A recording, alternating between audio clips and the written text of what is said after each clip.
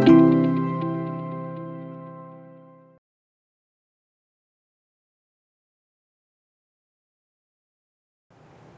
students, once again I welcome you all to Misostudy. So we are discussing some questions which are important for your NEET as your chapter Biodiversity and Conservation is considered. In this whole session we will be discussing about the 10 questions, how we can approach these questions and what is the different strategies that we have to follow, so that we will be discussing in today's class. I have chosen those 10 questions, they are important. Basically this type of questions, this normally comes in the NEET exam. So we will start with the question number 1 and simultaneously I will discuss the different questions and what are the alternative of those questions that can be asked in the NEET exam. So that I will discuss. The first question is related to the national park. Management of the national park is controlled by. Now it is written over here the national park. Most of the students will get confused and they will tick the answer like state government or the central government. But when we talk about the national park, we have different national parks in our whole country. Now I have given you one list of those national parks. Those national parks, where exactly they are present, what is the speciality in it, means what are the different organisms which are there in those national parks, they are important. In each national park there is some core regions which is not disturbed by the human activities. That is a national park. When we see this particular type of question, that thing I have already discussed, that is controlled by the United Nations. United Nations, they manage these national parks. Now just give me one example of the national park. Very good example is a Kaziranga National Park that is there in the Assam. So this is option number C. Now okay, so we have another same question, and this question is related to the different national parks and where they are present. The reason why I am taking these two questions simultaneously is that as I have already given you one list of these national parks where exactly they are situated, again and again I am telling you these are very important. Every year the one question will come from this particular topic only. So you can prepare one chart. In that chart you can, on one side you can write all those national parks where they are situated and in which type of animals they live there.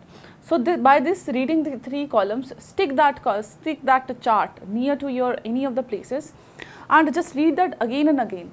When you will see that again and again, read that again and again, that will remain in your brain for longer time.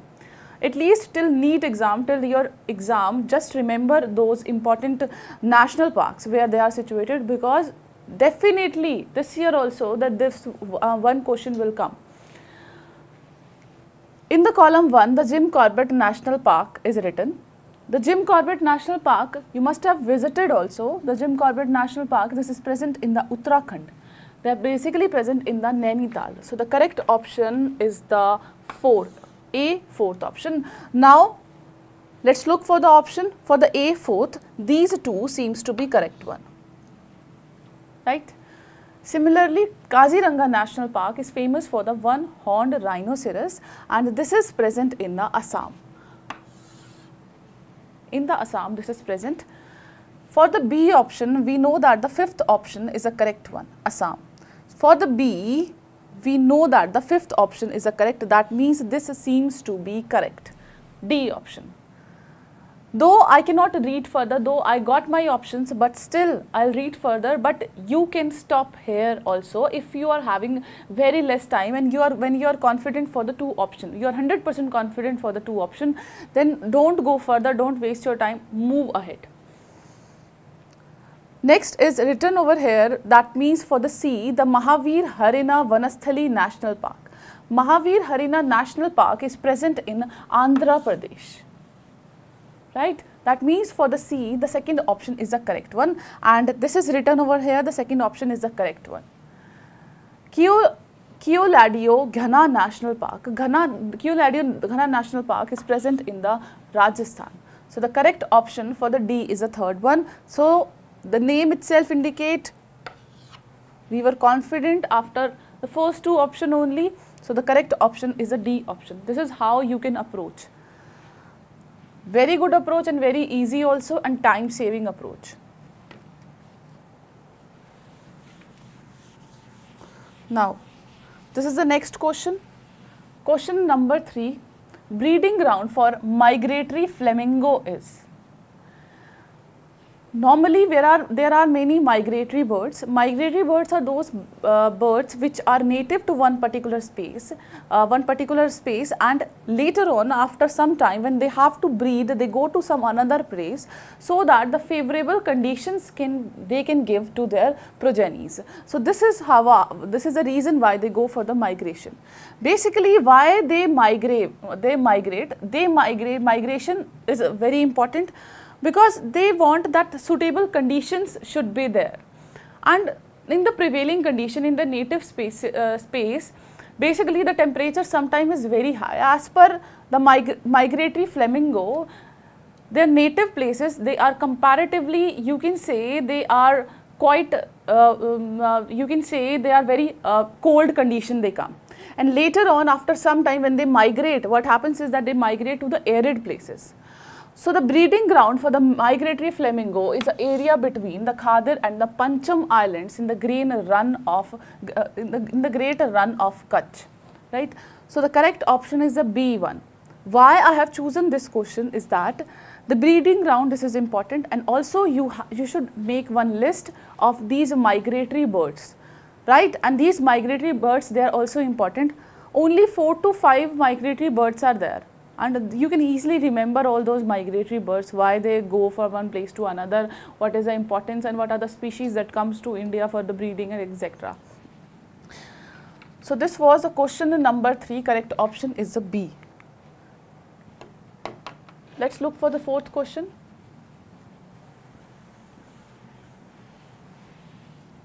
The government of India in 1980s has introduced a concept to work closely with the local communities for protecting and managing forest.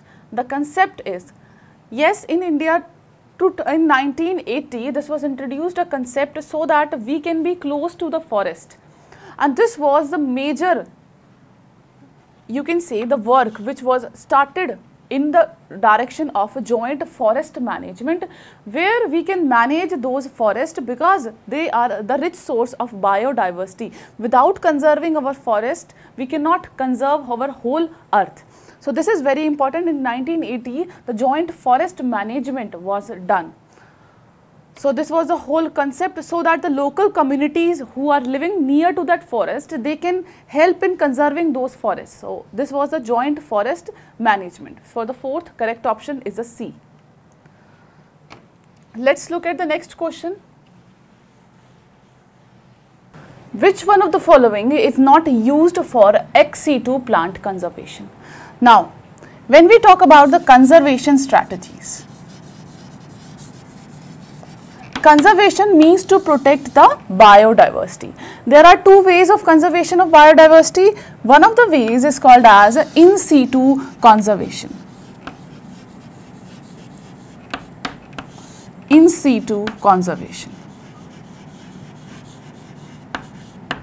And another is called as ex situ conservation.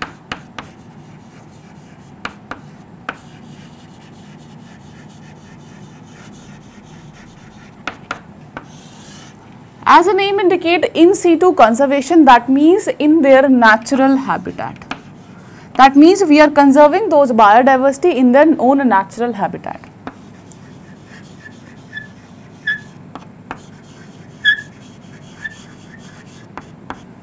Own natural habitat. Whereas the ex situ conservation, that means we are conserving the species not in their natural habitat.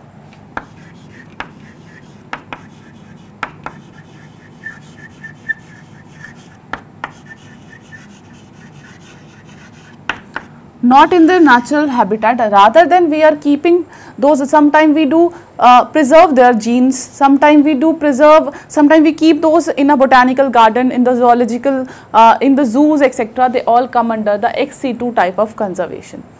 That means our major motive is the conservation of the biodiversity, either in the term of the in situ. In case of the in situ, we have national parks,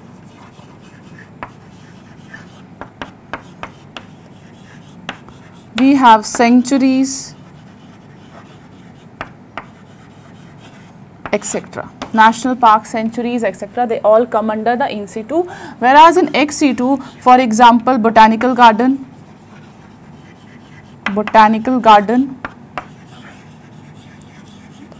for example, zoo, etc. And you can take the example of gene bank.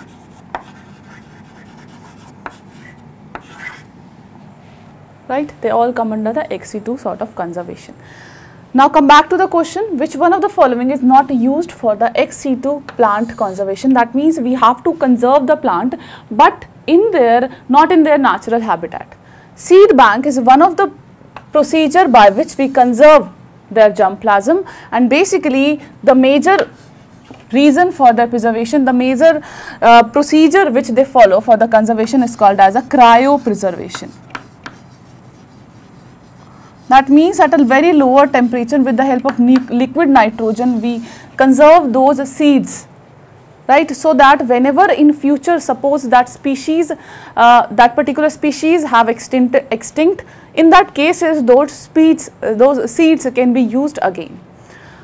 So this is a sort of the ex situ conservation. Next is called as a shifting cultivation. Shifting cultivation, that means some of the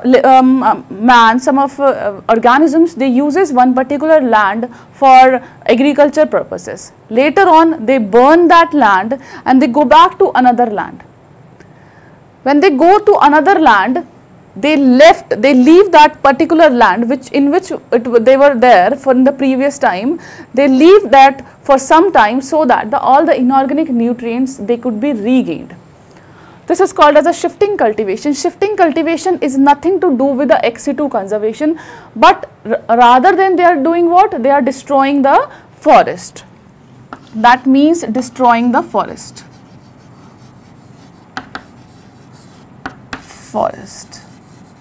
That means we have one species that live over here, they remain over here, they cultivate over here, and later on they migrate. Cultivate over here, and later on they migrate to some another place. They do cultivation over there. What they do, they burn these particular places, and after that they again burn this, they go back to another place, and again they go like this. So in that cases, what we are doing, we are affecting the biodiversity. We are killing those biodiversity. We are killing those organisms which live over here. So this is not related to that. Next we have is a botanical gardens. Botanical gardens, they are used to preserve some botany means plants. They are used to preserve those plants in their live condition.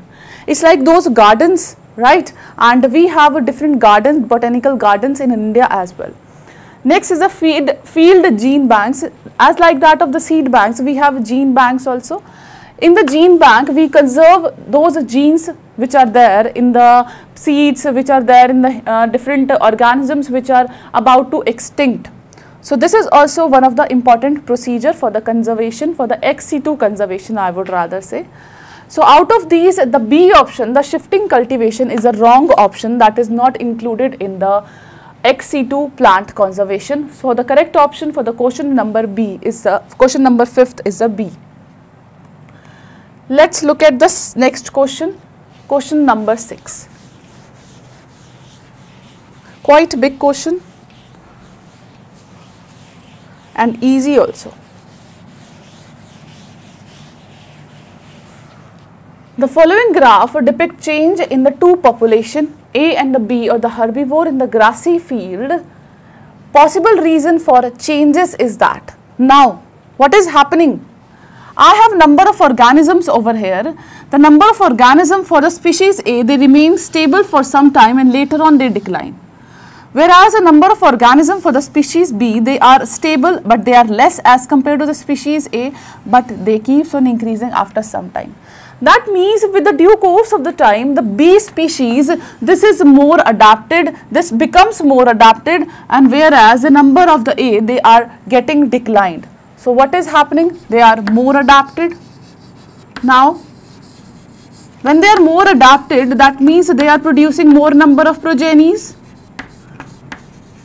more number of progeny they are producing. When they are producing more number of the progeny, we can see that the drastic increase in the number of the organisms is there. Now let's look for the option which is more suitable as per your question number 6 is considered. Both plant population in this habitat decreased. Is that so? Both are decreased? No, not at all. Both are not decreased. But the bee population has increased, the A population decreased. So, this correct option is a. Population B competed more successfully for food than population A. That means they are living together. After some time the competition was there. They survived because they become now more adapted. They produce more progeny, number of individual has increased.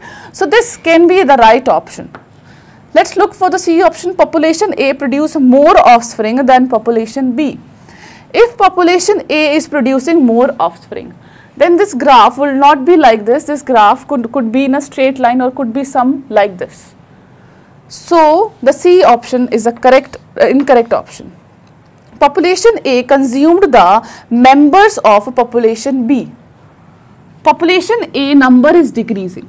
How can we say that they have consumed B? But B is more. We can say in a vice versa that B population has consumed the population A. We can say that, but it is written over here in a different way.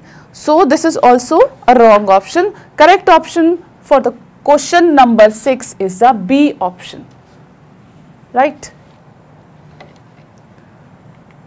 Now, we have another question.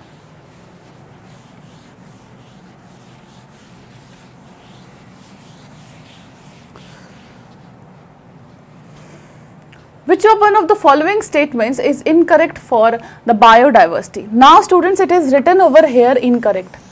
So this, first of all, whenever you are reading any question, while reading the question, just keep this thing in your mind. In the question, whether it is written correct or incorrect, yes, no, did or did not. Do one thing, just round that. So that whenever you are reading that question, whenever you are reading those options, this will clearly comes in your mind. They are asking about the incorrect, they are asking about the correct, or they are asking about these are or these are not. So do one thing, do underline that with a dark line.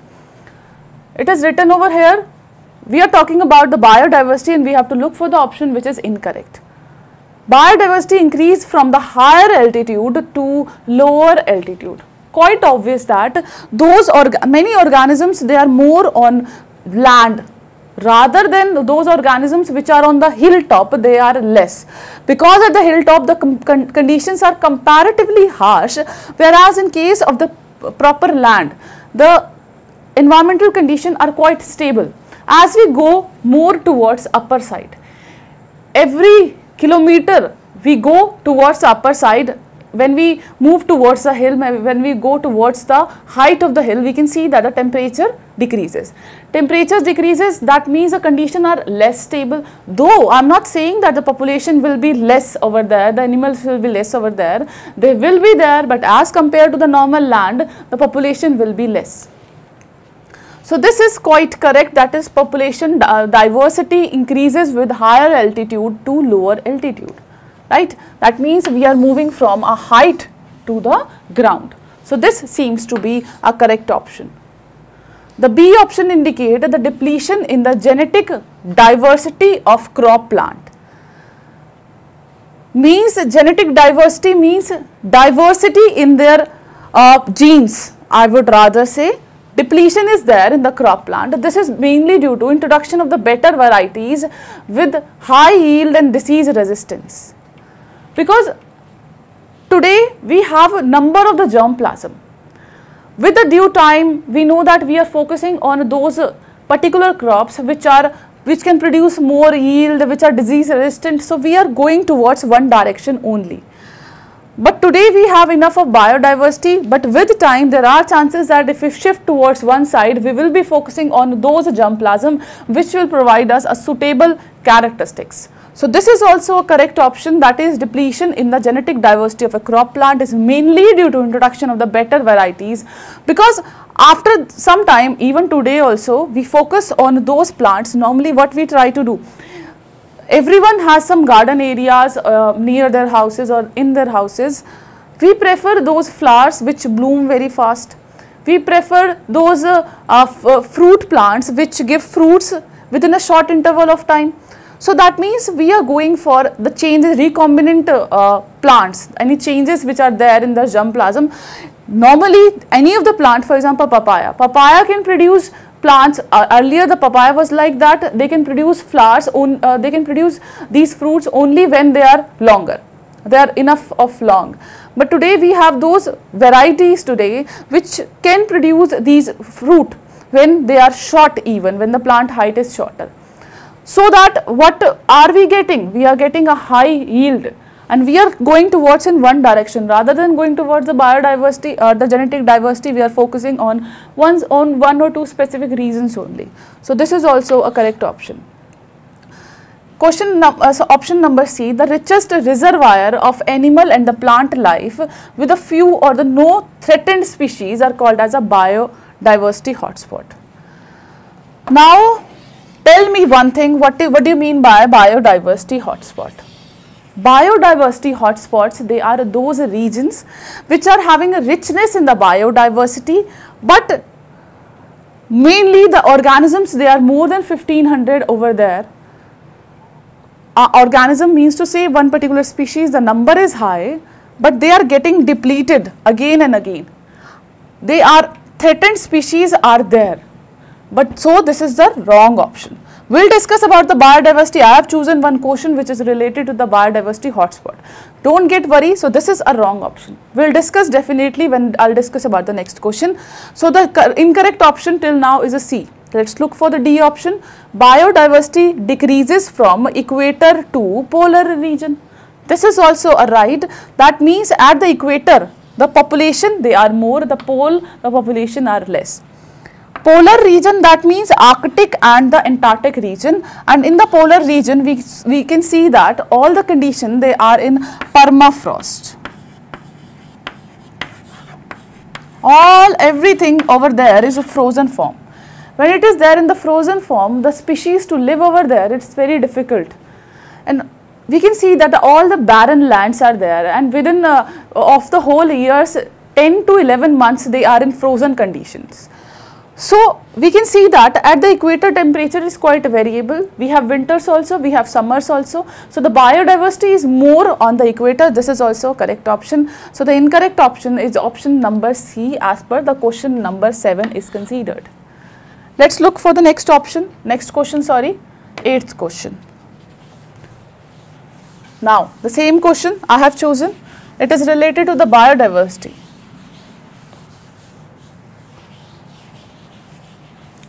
An area is declared as a hotspot.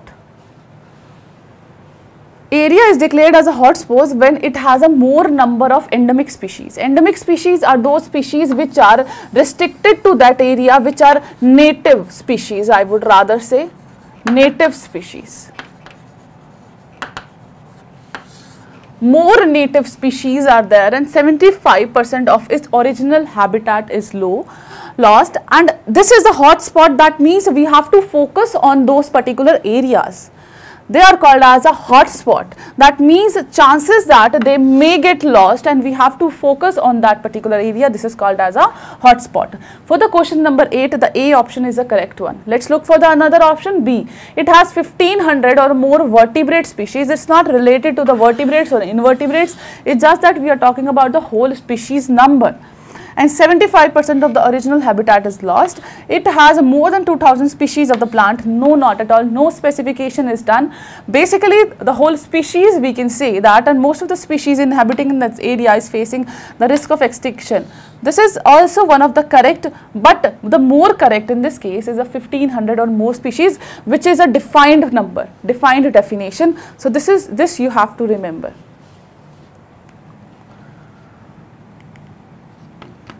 Now, another important question. Now, reason for choosing such question is that what we have to learn from this question is that, first read this question. Antelope cervicoptera is a mammals commonly known as a black buck, is animal under data deficient category of the wildlife. It's threatened Indian wildlife. Now this antelope cervicopra, this is an endangered species.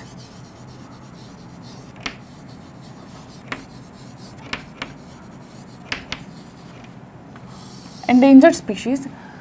For this question also, why I have chosen this question?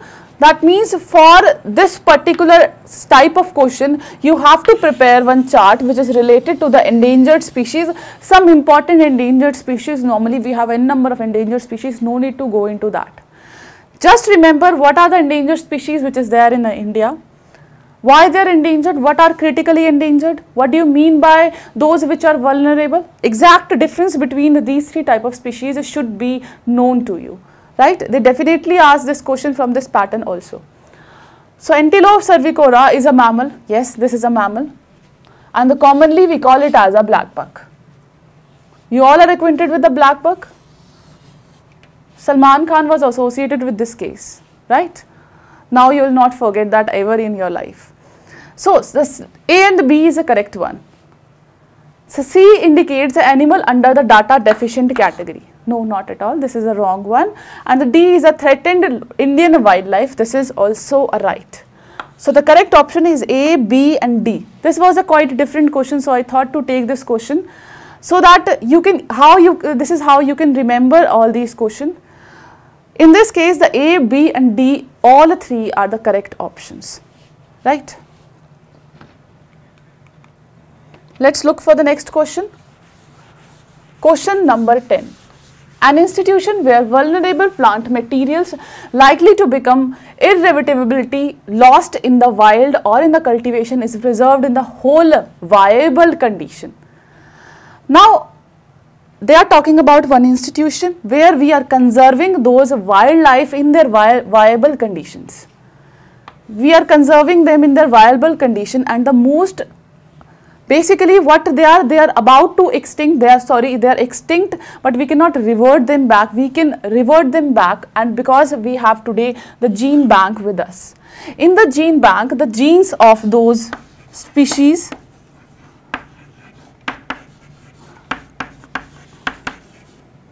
are conserved. Genes of those species are conserved, and in these genes they are in viable condition. Viable condition.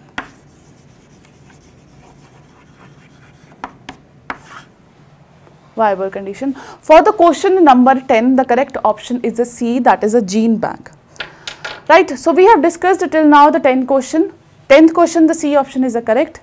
So the 10 different questions we have discussed from the different categories. Hope these all 10 questions, they are clear to you. Right. Students, so this is all about the today's session. We'll meet you in the next session when we will discuss more questions related to this chapter. Thank you students for watching this.